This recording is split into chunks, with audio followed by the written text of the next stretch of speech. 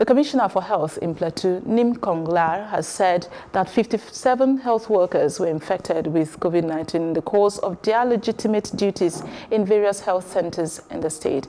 He said this at a press briefing after an executive council meeting on Wednesday in Jos. He said that they were workers managing COVID-19 patients in primary health health centers, hospitals and private clinics across the state.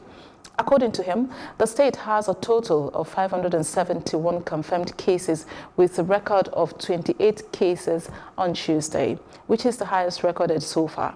He noted that the state was organizing community testing in the 17 local government areas, which was voluntary, adding that it had scheduled conducting tests for government and non-governmental organizations.